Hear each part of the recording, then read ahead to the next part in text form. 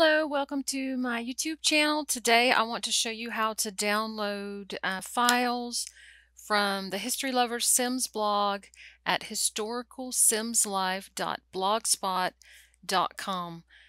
The site makes heavy use of Clk.sh and also Sims file share. Clk.sh it has lots of ads and clickbait. Unfortunately, the first few times I tried this, I ended up with malware, adware on my computer, but through trial and error, I figured out how to download from the site. So I wanted to show everyone else so that you could get this gorgeous custom content, historical custom content for your game without the headache that I went through. So first, a couple of things. I am using Firefox. And also I have AdBlock installed. You can download that for free. Just Google it.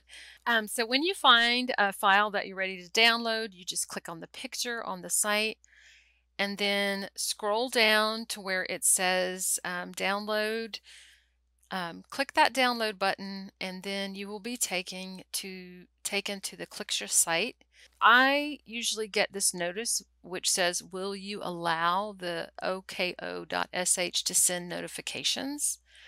So I just press not now.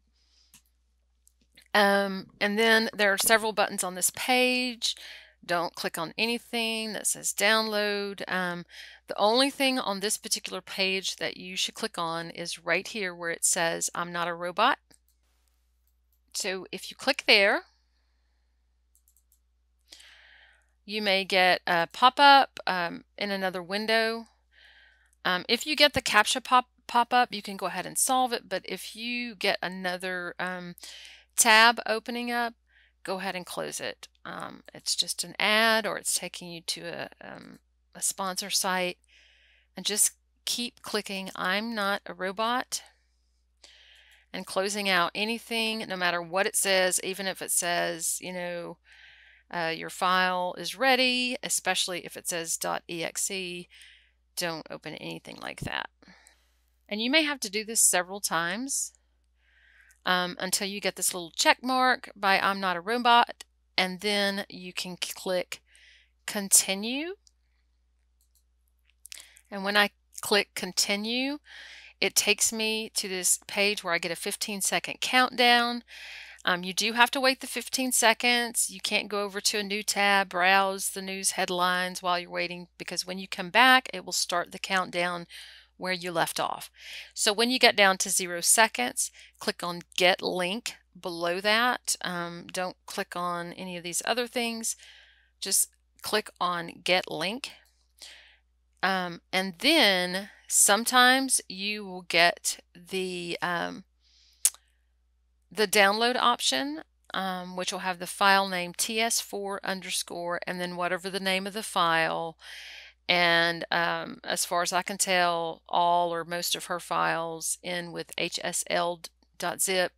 So you can go ahead and click OK to save that file. Sometimes you will, when you click Get Link, it will take you to Sims File Share. Let me see if I can find a quick example. And here I speed up the video so you don't have to watch me go through this whole process again. And this is what it looks like when you're taken to Sims File Share.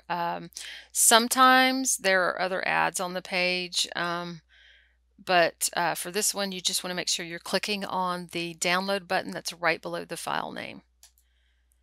And you save the file as you would normally do.